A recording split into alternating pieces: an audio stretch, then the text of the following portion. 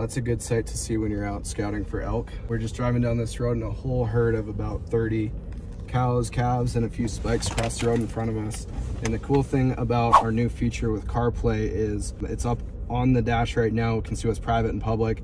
They are on some private right now, but we know there's some public up above them. So what's cool about the new CarPlay feature is you no longer have to do that. See something, pull out your phone, constantly look at your maps. You can just look right at the screen on your vehicle with CarPlay now and know exactly where you're at. So check that out, use it this season, and hopefully we can find the bull that meets up with them this September.